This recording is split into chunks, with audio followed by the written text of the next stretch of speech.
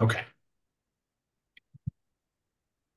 Well, thanks, everybody. I'm so glad we could get our Science Accountability and Equity Working Group together today to talk about the National Assessment of Educational Progress, NAGB, and the National Assessment Governing Board, and the NAEP assessment are something that there's varying degrees of familiarity with in our community, and they're very important tools as we sort of look at the interaction of how testing and assessment drive behavior and knowledge of the conditions that are going on in the field and sort of the changes that are evoked by the pending future changes of NAEP in general around science, but also the trends in the assessment world generally. So without further ado, I'm going to get to our two speakers today.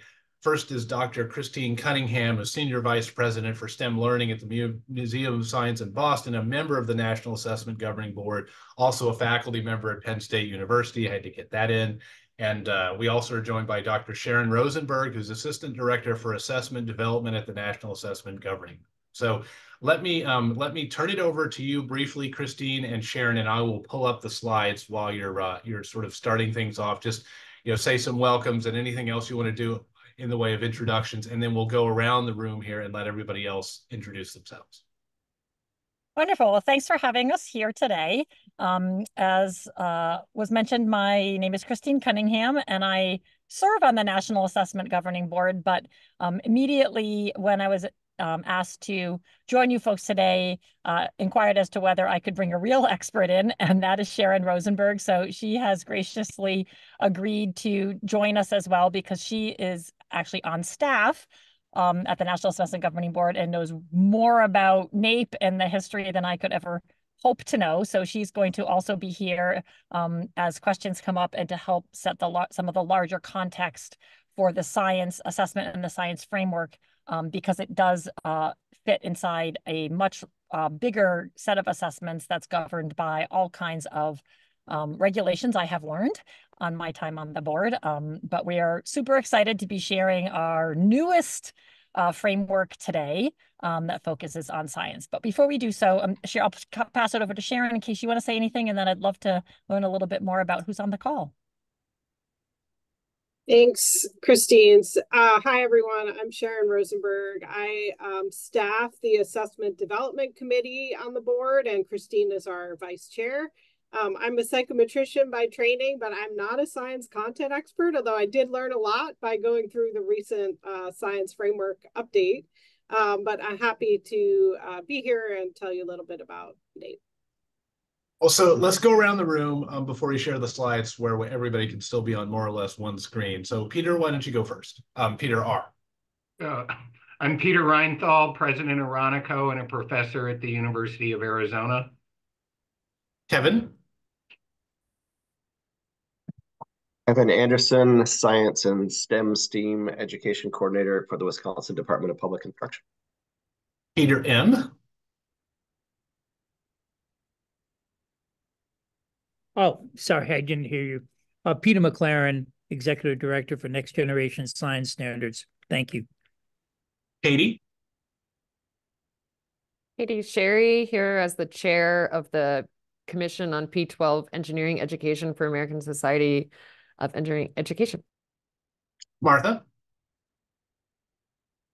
Senior Vice President for Community Partnerships at Project Lead the Way and listening in for our on behalf of our assessment team. Jeremy.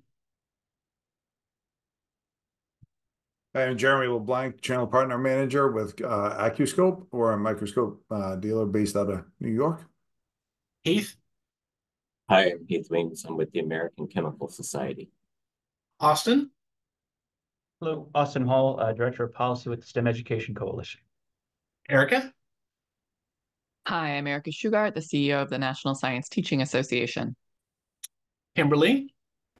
Hi, Kimberly Hughes. I'm the director of the UTeach Institute, supporting a national network of colleges and universities preparing middle and high schools. Alex. Alex Mlinich, president of Aldon and chair of the Hands-On Science Partnership. Jody. Hi, Jody Peterson. I'm a consultant with Bose Public Affairs. Jimmy. Hi, Jimmy Pinozzo, National Sales Manager at O-House Corporation. Olga? Hi, I'm Olga Vargas, CMO of Vernier Science Education. Della? Della Cronin with Bose Public Affairs Group. Steve? Steve Heyer, Student Association for STEM Advocacy. John W? John Wheeler, VP of Innovation at Vernier Science Education. Charlie? Hi, I'm Charlie Thompson. I'm a Research and Policy Associate at the Learning Policy Institute. Uchenna? Hi, everyone. Uchenna Zibe. I'm the Senior Manager of STEM Programs at the American Nuclear Society. Celeste? Hi, Celeste Belay, Market Development Manager for Fisher Science Education, part of Thermo Fisher Scientific, and Vice Chair of HOSC. Thomas O?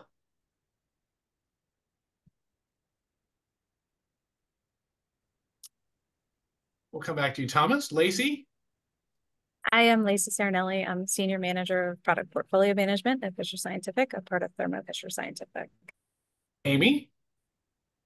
Hi, everyone. Amy Lohr. I'm Senior Director of Government Relations for Project Lead the Way. Shane? Hello, Shane Woods, Executive Director for Girl Start. And I don't see anybody else I haven't recognized, but if there is anybody, let me just pause for a minute and let you introduce yourself. Okay, great. All right, let me pull up the presentation here.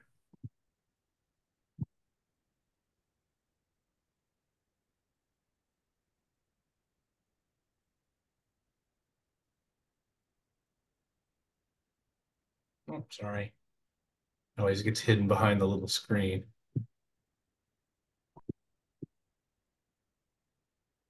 All right, can everybody see this?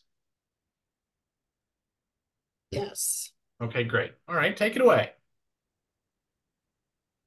Okay, so I'm going to start with some overview about NAEP. If you can just advance a couple of slides, and then I will turn it over to Christine to tell you more about science and NAEP specifically. Okay, great. So NAEP is actually a congressionally mandated assessment. There is an actual NAEP law, and I'm going to tell you about some of the specific things in the legislation, including it lays out some qualities of NAEP and responsibilities of the governing board and our partners, NCES, the National Center for Education Statistics. But one of the things in the legislation is that NAEP is to be given at grades 4, 8, and 12. And so, for example, we got this has come up in regard to science about why is it grade 4 and not grade 5? And the answer to that question is that it is actually in the legislation. Each student that is randomly sampled for NAEP takes only a small portion of the full assessment. So NAEP is pretty different from state assessments in this way, both in terms of not all students take NAEP. It's a random sample of schools within, and a random sample of students within sampled schools. And then students who are selected only take about 1 hour of assessment time. So then the results for the different forms across the different students are aggregated together to come up with the group level results that are reported. So when you see NAEP results, you'll see national results. Sometimes you will see state and district level results as well. You will see results for groups of students, but you will never see results for individual students or schools because that is prohibited by law. It's not supported by the design either, but it is also specifically prohibited by the legislation. NAEP reports both scale score. Oh, sorry, I have a little bit more on that. NAEP reports both scale scores and the percentage of students reaching the NAEP achievement levels, which are NAEP Basic, NAEP Proficient, and NAEP Advanced. And NAEP is also known as the nation's report card. You can go to the next slide. So here I'm just laying out a little bit about how the program is organized. So as I mentioned, there is actually legislation for NAEP. The National Assessment Governing Board sets policy for NAEP, and the board members are appointed by the Secretary of Education. And then the NCES oversees all of NAEP operations. So doing the item development, administering the assessment, analyzing and reporting results, et cetera. And both the governing board and NCS have many contractors that support both policy and operations. Okay. You can go to the next slide. Yeah, sorry. Yeah. There we go. So these are some of the responsibilities of the governing board that are in the legislation. And I bolded the ones that are the two that really are related to what we're talking about today. So two of the main responsibilities are to determine the assessment schedule, which means what is tested and when and at what levels. So for example, for science, the board determines whether it should be at the national level only, or when it should be at the state level, how often it is given, et cetera. And the board has the responsibility of developing the assessment frameworks, which determine what content appears on the assessment. We have 26 members. The legislation is very specific about the categories of membership, including governors or former governors, state legislators, teachers, principals, et cetera. And Christine actually is in a category that I don't have up here, which is curriculum specialist. So you can go to the next slide. In terms of the assessment schedule, the legislation actually requires that for reading and math only, they are required to be administered every 2 years for grade 4 and 8 at the national and the state level, and every 4 years for grade 12 at the national level only. In addition to that requirement, we have 27 large urban districts, or we call them the Trial Urban District Assessment, or TUDA, that have opted to participate on a voluntary basis to get score reports for their districts. Other subjects, including science, are administered to the extent that budget allows, and when they are administered, when there is an option for states or district to participate, it is voluntary. So when we offer this, states do not have to participate by law, but they can choose to participate when we have that option. The board has a goal of administering science at least every 4 years, and at the state and district level whenever possible. But some of this is driven by budget constraints. Most recently, NAEP Science was assessed at all 3 grades in 2019, but only at grade 8 in 2024. And the assessment window just recently closed, so those results will not be released until sometime next year. Sharyn, do you report which states participate? The last time we did science at the state level, almost all states actually participated. What we do have it on the schedule for 2028 at grade 8 at the state level, and that would remain, it's way too early for us to know at this point who might choose to participate in that assessment, since it's still several years away. But when we had offered state level science in the past, I think it was 47 states, almost all states had chosen to participate. So the assessment frameworks, which lay out what is to be covered on the assessments, they're developed through a really comprehensive, inclusive, and deliberative process. This is not just the board sitting down and like off the cuff coming up with something about what should be assessed. It's a multi-year process that involves many, many different people. We do it through panels of experts. We have several opportunities for public comment. Now we're doing that both at the beginning of the process to ask people what they think should be updated, and when we have a draft of the document. And I do recognize several of your names from participating in that process, so this is probably not new to everyone, but we just recently went through this process that wrapped up a few months ago. And Christine will talk a little bit more about the actual content. But the frameworks, these are assessment frameworks. So this is about what should be on the assessment, what should be measured, how it should be measured, what kind of skills and knowledge should be needed to reach the NAEP achievement levels.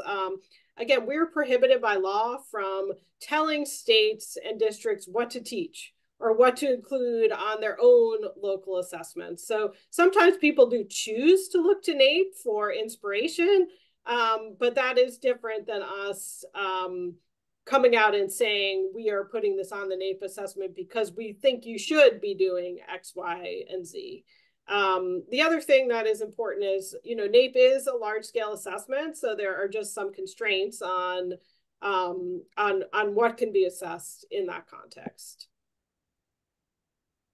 And then finally, it's a pretty long process from adopting a framework until it is actually administered on an operational assessment. So it typically takes the entire cycle about 4 or 5 years. So the board adopted the updated science framework at the end of 2023, and it's being implemented in January of 2028. So that is about, it's a little over 4 years. And the reason for that is that there is a pretty extensive process of writing new items, trying out those items, but first in cognitive labs, items go through a lot of different expert reviews for content accuracy, for bias, for all sorts of different things, including the governing board reviews all the items.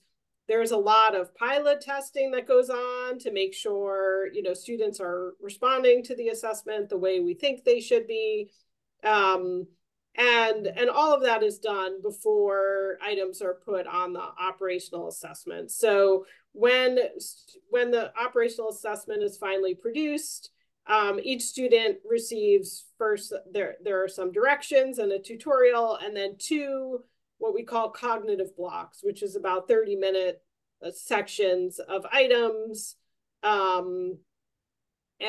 followed by a questionnaire. There are questionnaires for students who take the assessment and for the teachers and schools of the sampled students to provide some information about opportunity to learn, teacher background, resources at the school, things like that help contextualize the results. So I do see one question about whether the assessments are equated over time. In general, yes. With the new framework that we just adopted, it might be the case that it is so different from previous frameworks that we may need to start a new trend line. That is something that we try to avoid when possible, but in this case, the board decided that it was more important to update the framework to the extent needed to reflect what is happening in the field, even if it means that we may not be able to continue the trend line. So that remains to be seen, but is not a guarantee in this case. So now I'm going to turn it over to Christine to tell you more about the science assessment and framework specifically. Great. Okay. So I'm going to first describe some of the key features of the current NAEP Science Framework. So this framework has guided the NAEP assessments from 2009 through the most recent and last data collection under this framework, which just concluded, as Sharyn said, this year in 2024. So that framework includes 3 content areas and 4 scientific practices. But these practices are conceptualized differently from how we currently are talking about practices in the field. And you'll see that's one of the things that in this framework, we updated it for the new framework that will be implemented for our next assessment, which will take place in 2028. So we are now, as a committee and a governing board, moving past, we'll report on the 2024 results early next year. But we are all focusing our efforts on the 2028 assessment and framework. So this current framework, the one that went through 2024, includes different types of items, including selected response, which might be multiple choice or matching, and also some constructed response where students are actually writing some text. There are also individual items, but also some interactive computer tasks or scenario-based tasks and hands-on tasks. So we have a variety of different kinds of item tasks. So I'm going to show you a few items that have been released to the public from the current assessment to give you an idea of what the current framework and assessment items look like. So next slide. So this sample item is an example of a grade 4 multiple choice item. Next slide. This is a grade 8 item. So it's a slightly different type of selective response where students are dragging and dropping their answers into the box. Next slide. This is an example of a grade 8 item that has multiple parts. So one is a selected response and one is a constructed response.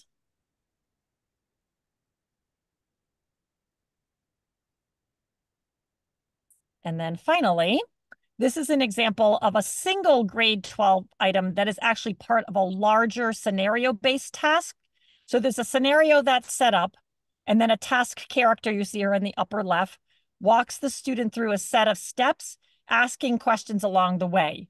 And each of these questions is scored as a separate test item. Next slide. This one we included as an example of how you can use data from the contextual questionnaires to interpret the results. So in 2019, we found, not surprisingly, that students who attend schools that have laboratory facilities for 12th grade science scored significantly higher than students who attended schools without such facilities. So after they've done all the science questions, as Sharyn mentioned, there's a set of questions where we try to get some what we call contextual data so we can understand a little bit more about the students' experiences, and we also have a survey that the teachers do. Next slide. This slide shows us the NAEP Science results for grade 8 from 2009 to 2019. So the scores in 2019, which had a mean of 154, are significantly higher than 2009, but you'll see there has not been a lot of change.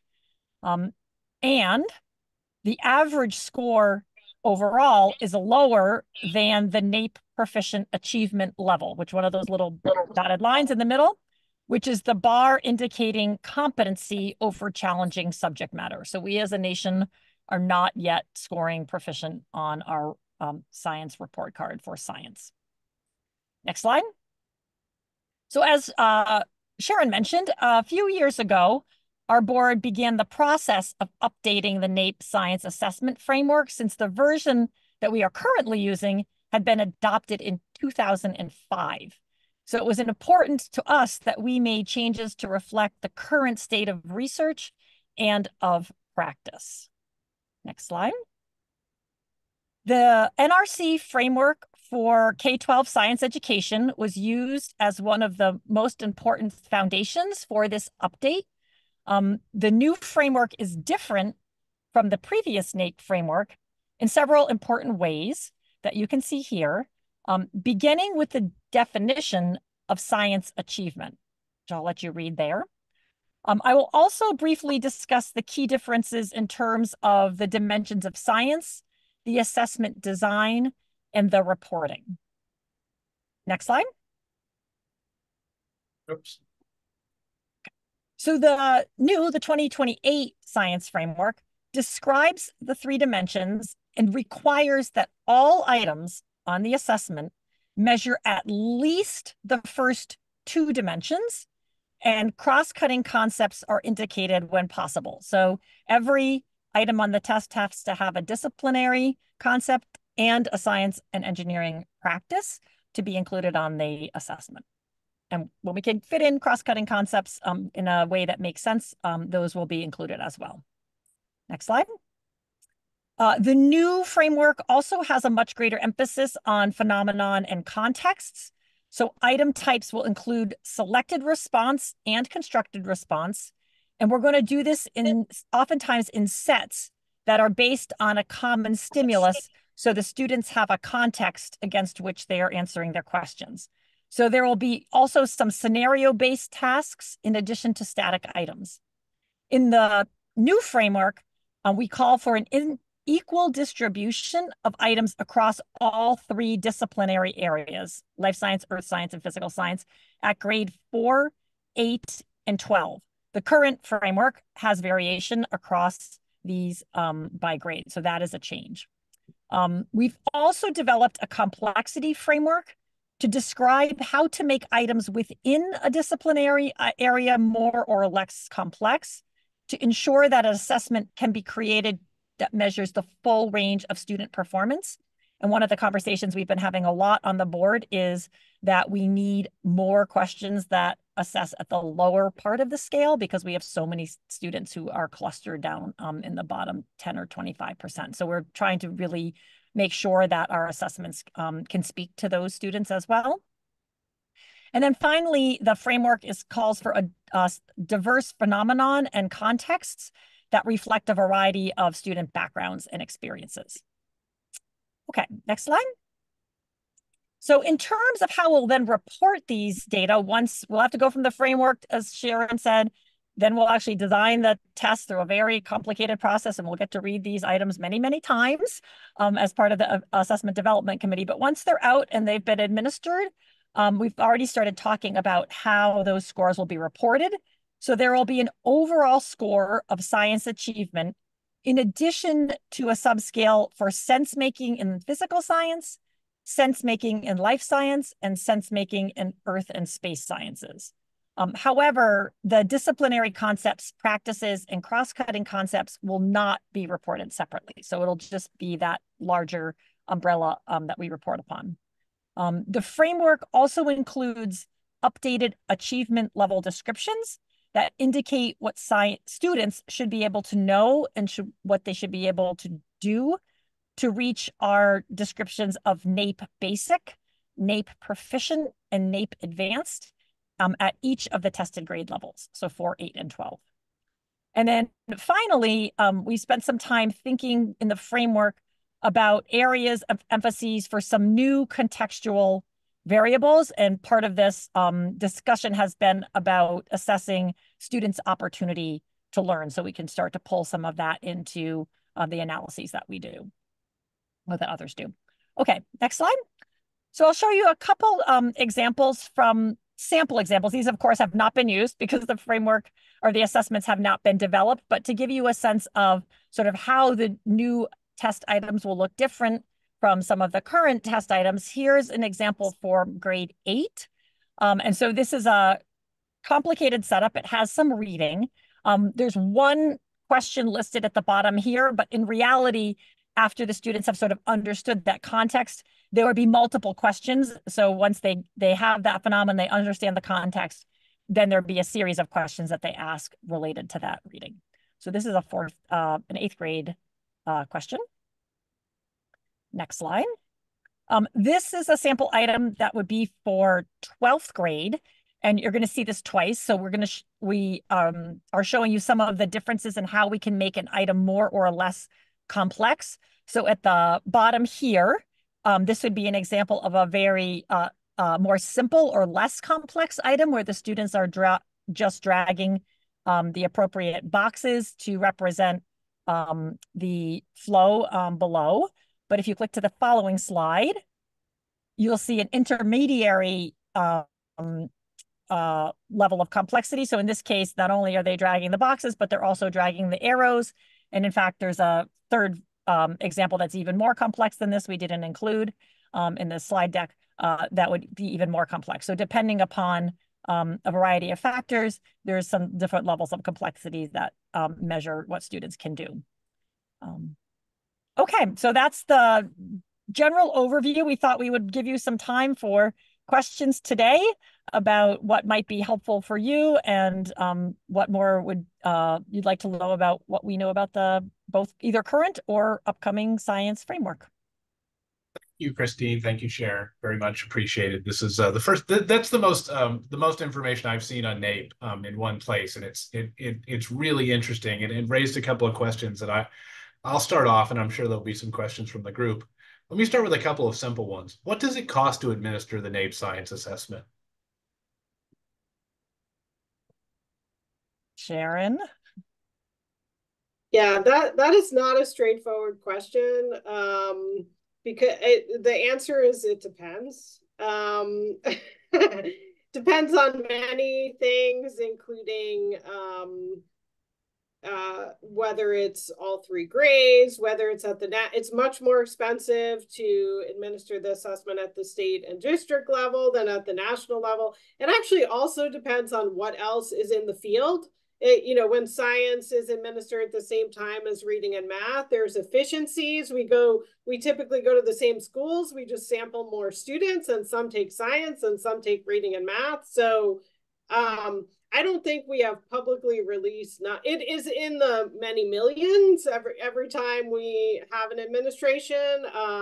But I don't think we actually have publicly released numbers. Or it really does depend on a lot of different factors. But it's NAEP does right now. We do send test administrators and equipment into the school. So NAEP has been known as a drop from the sky assessment. We try to make it as easy as possible for schools to participate, to get in, for the administrators to come, get in and out.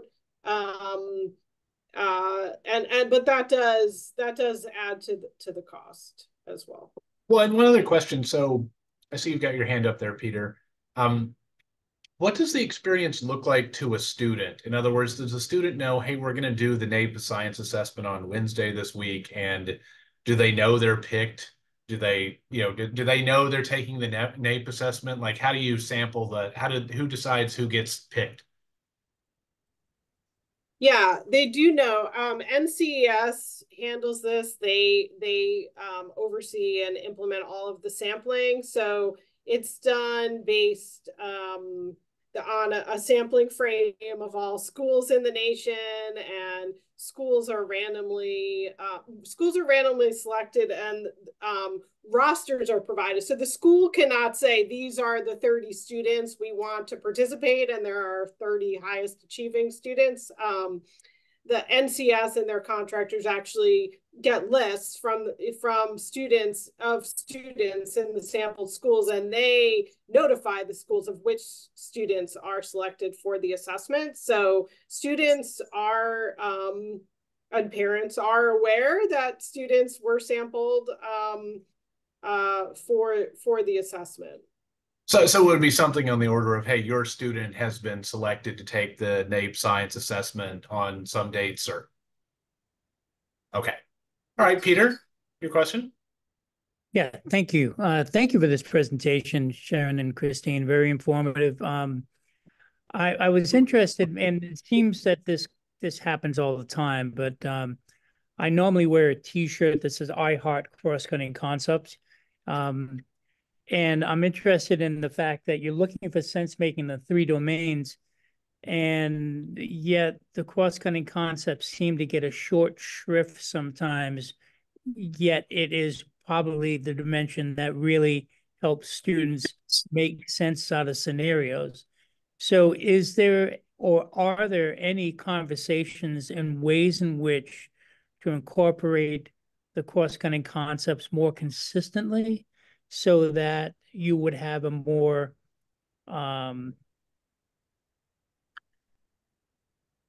even playing field as far as how the students are answering the questions and using the 3 dimensions, truly using the 3 dimensions? Thank you for your answer. Yeah, I can jump in for that one. So there were lots of conversations about how these 3 dimensions would play out on the exams. And I think part of the challenge was, particularly as we look at the more the simpler side of the questions that aren't so complex, it's challenging to get 2 dimensions into many of those questions. And I think a lot of the folks on the framework panel thought it would be, basically not a simple question anymore if we then add a third dimension in there. So there was much vigorous debate about keeping even 2 in there. There were some folks who advocated that we needed to just have some questions with just 1, and that was not how the final a recommendation was made. So I think the idea is that you want to have as many as possible, but they felt that telling the development folks that all 3 have to be in every question on the assessment would make for an exam that was just not able to be developed, or at least able to be developed in a framework where you had some, simple questions and some more complex questions. We also, as I mentioned, at this point in time, won't be able to report anything individually about the cross-cutting concepts or the engineering practices. So we could only report on the scales. Currently, the only ones that are there are about sort of sense making as a whole. So yes, cross-cutting concepts is getting a little bit of the short shrift. I believe there will be mapping as they do the assessments, they will have, a back end looking at where things are to try to make sure that they are, the students are going across the different concepts there are, but the assessment committee or the development committee did not feel like they could recommend that all 3 of them would be on every single item. May I just follow up on that really quickly? And you make perfect sense. It's incredibly, incredibly difficult to do a standalone question with 3 dimensions in it.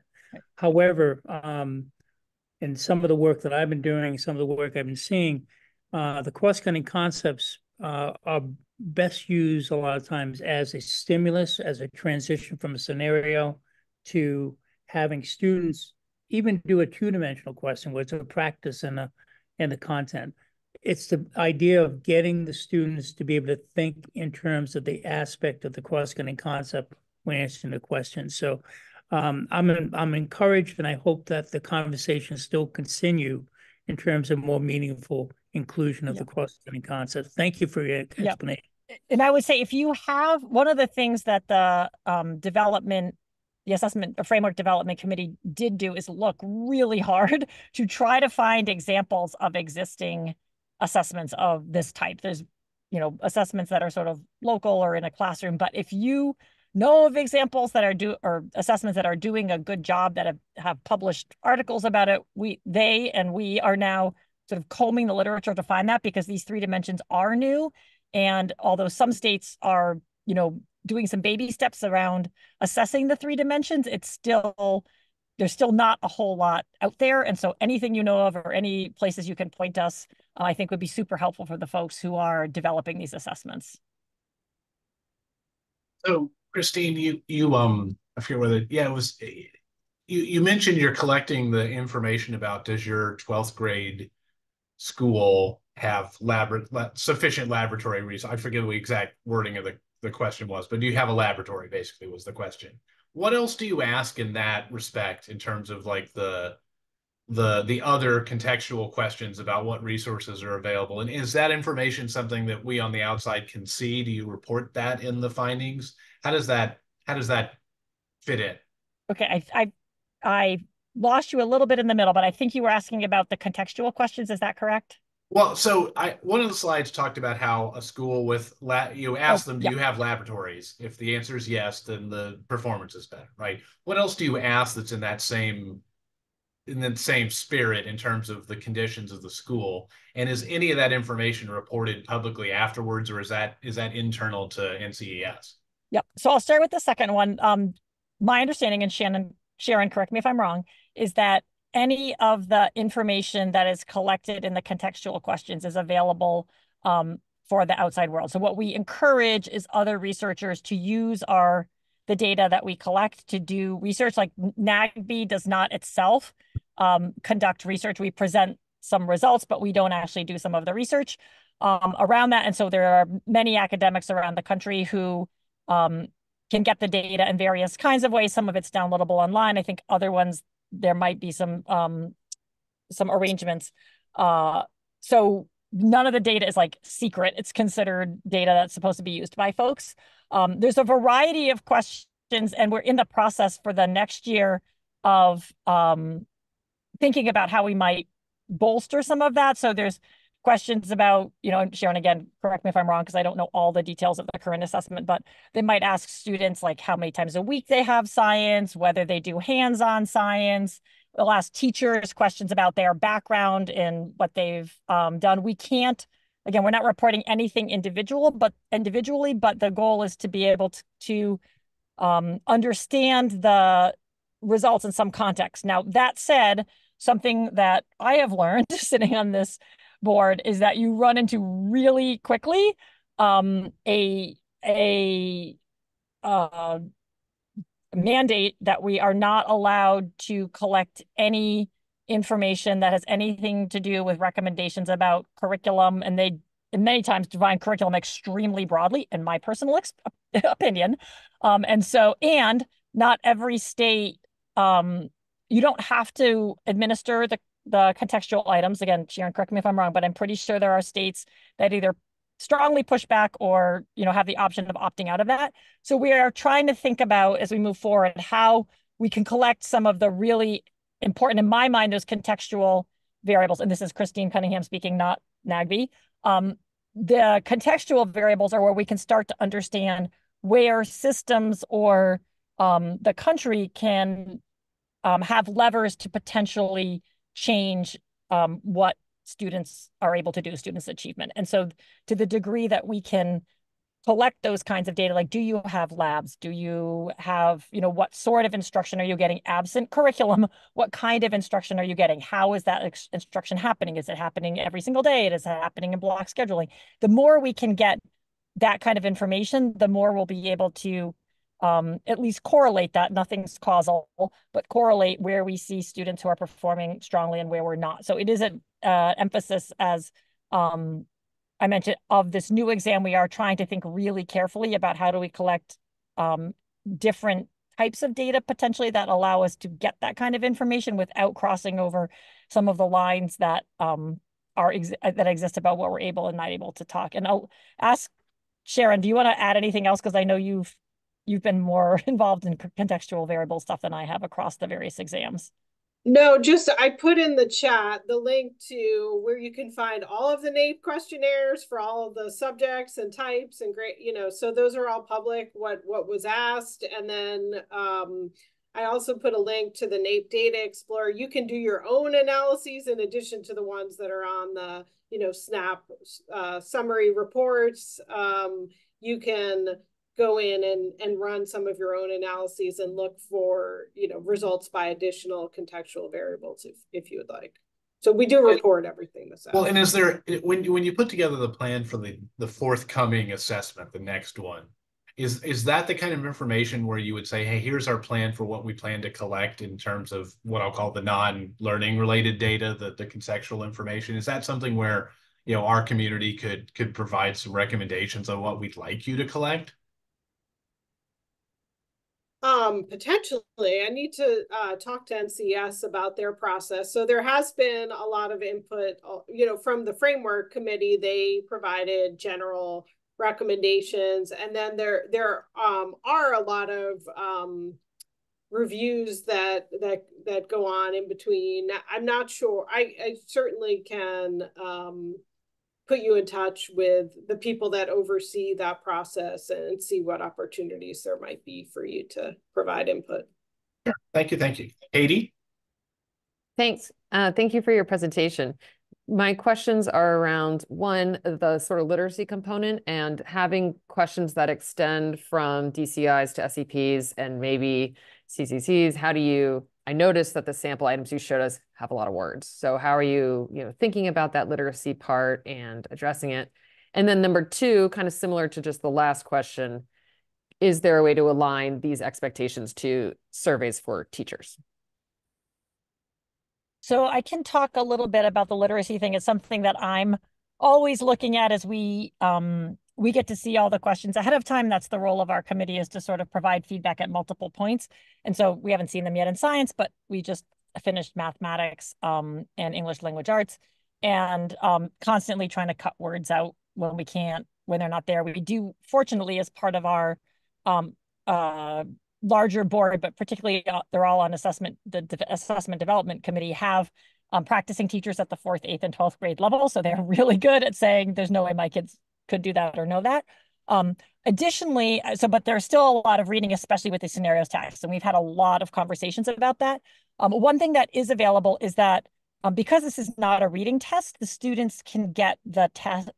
There's an option to have it read to them, right, Sharyn? I'm not saying that wrong. Yeah. So they still have to be sort of fluent or at least proficient in English. It's not offered in multiple languages, but if they are not reading English, there's a little button that will read, they can press and it will read the question to them. So that is one accommodation that we have so far. But we do recognize that one of the big challenges of having these deeper, richer phenomenon is that you have to describe them, and that mandates in some ways longer questions. To that end, there's also a recognition, at least on our board, which I think we have communicated onto the test developers, that we can't completely move away from the shorter questions. You saw like the one about the dandelion, like there have to be some of those as well. They have to fit in with the new framework. They have to have 2 dimensions, but we still need to have some that don't involve the longer scenario for students who might just shut down if they see that much in front of them. So we are trying continually to think about,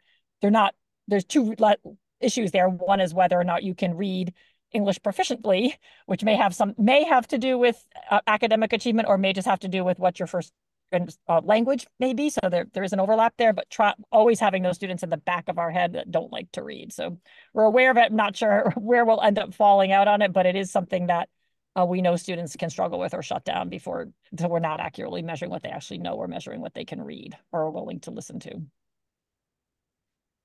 Kevin? Thanks, James. With engineering part of the NRC science framework, I'm wondering about how that was thought of. And part of me assumes that because of the NAEP TEL, it was not emphasized as much. And so a follow-up question there would be, is there any future plans for the NAEP TEL and any modifications to that given connections to the NRC framework? Oh, you are speaking my language. Engineering education is where I spend most of my time. So the technology and engineering is following what was in the framework. So there'll be the concepts that are relevant to science achievement will be integrated into the updated science and engineering practices. There will be spaces in the current assessment. Right now, the TEL has been put on hold indefinitely. So don't expect, let's just say, don't hold your breath that that's coming back. That is an extraordinarily expensive exam. Is part of the reason, like it's really expensive. So it's not shuttered yet, but it's on indefinite hold. So there is a special study going on. I raised this issue of we don't have any way to report on engineering. And if we are asking engineering questions, couldn't we at least report on engineering? And so they've commissioned, they have what we call special studies where folks go out and do sort of some research to figure out different directions. And there is one right now going on about engineering to ascertain whether they could in fact have as one of those things, in addition to sense making in the 3 disciplinary areas, is it possible with the design of the test to do in an engineering? And this gets into all kinds of psychometric stuff I won't pretend to understand, but you have to have a certain number of items in order to be able to pull those exams. So I am hoping that will be able to come through. It's a little bit disappointing not to have engineering more robustly on the exams, but frankly, it also follows what's happening in many of the states. So it's not completely surprising. So we'll continue to push on that as we can. And hopefully the special study will find that there's some way to provide some measure of what students are thinking about or pull out the questions that are engineering and technology related, but it will not look like TEL. TEL was a literacy, sort of a more literacy-based thing, like what do you know about technology? How can you use technology? And this exam is not literacy. It's much more about science and engineering sort of achievement. So there will be that difference as well. Any other questions from the group? Got one more if nobody has one. So Christine, let me put you on the spot for a minute and say, if you could change anything in the statute with regard to science, what would you prefer to be changed? Yeah, I think this goes back to the question that Heath asked very early in about how do you get the same access that you have for the other subjects. I would love to see science at the same level, which basically comes down always to funding as the math and reading. So could we have it every 2 years, and could we have it at every grade level? Because right now we're down to just one grade level, which is only grade 8.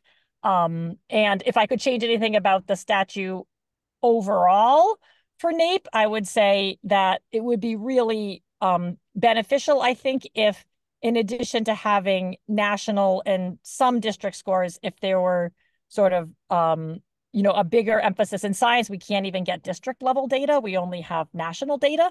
So if there was a way of getting we can't get state level data. If we could get state level data for science, I think that would also be helpful, because I know what I observe around the math and the reading framework is that states actually pay attention to those, and they look at other states and they put themselves on various levels, and they actually try to do something to raise those scores.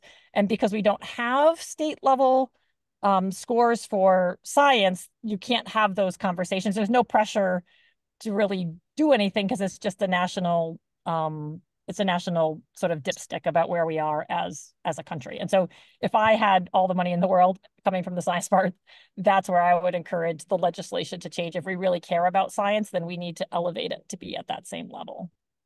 I'm going to turn that into a clip, right? Oh, good.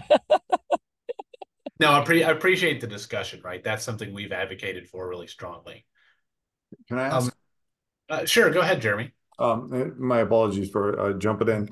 I spent last week in Florida at the Florida Science Supervisors Conference, and there was a large focus around virtual schools and virtual sciences, to the point to where they kind of blew you off, to the point to where they wouldn't discuss anything or physical equipment with you whatsoever in regards to the sciences, because they are coming and designing programs around virtual schools. You're seeing that a lot nationally, and how is the assessments going to be measured to show the actual physical labs and physical equipment in the schools, and the results of that testing for those students with the virtual schools? That's a really interesting question. I know Florida is up there across the nation. I think Pennsylvania, which is my home state, also it does pretty well. It holds its own on virtual schooling, but it's not Florida levels yet. I don't know if we ask questions on that would be like a contextual level or a sampling level. I know we don't get to sample every single school in the country. Like private schools can opt in, or they don't have to opt in, but because they're not getting federal funding, the participation is actually fairly low outside of Catholic schools. And so when you have these virtual, like if they're public schools and they're bound and they're getting public money, we would sample those students. But if they're outside of that, if they're, private schools or even some kinds of charters, it depends upon the charter school, like we wouldn't even capture those kids, which I think is another thing another thing I want to change about the legislation, it would be that every kid has to take this exam. I don't care if you're homeschooled, that's actually specifically prohibited in the current legislation. Or private school, like should be every kid, so we understand and can compare.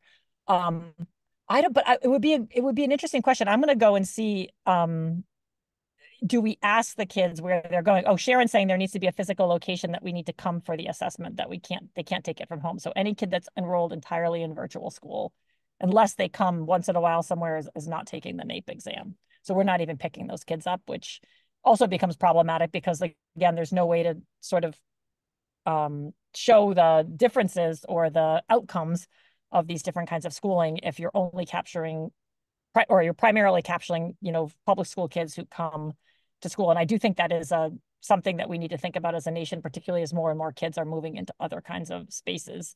There's just no way of comparing what those kids are doing. But it is challenging, and I think, we'll see what the NAEP 2024 results are, but I suspect, given that these are kids who have been through the pandemic, that like every other assessment we've had, they're not going to be their scores will go down. But that is a good question. Great question, Jeremy. We've got time for one last question. Did I hear somebody else? All right. Well, with that, let me thank our two guests today. Thank you, Dr. Cunningham, Dr. Rosenberg. Really appreciated this. Appreciated the resources on this. One of the things, just to tee this up, I think we'd like to come back to you and see if we might do a version of this kind of a briefing on NAEP science for a Capitol Hill audience. It's something we also do.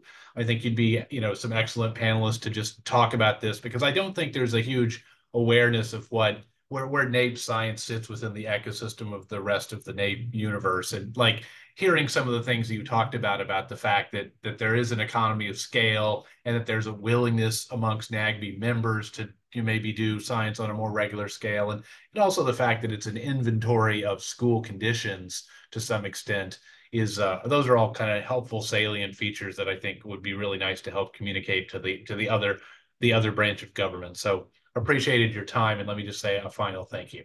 Thanks very much. Thank you. Thank you.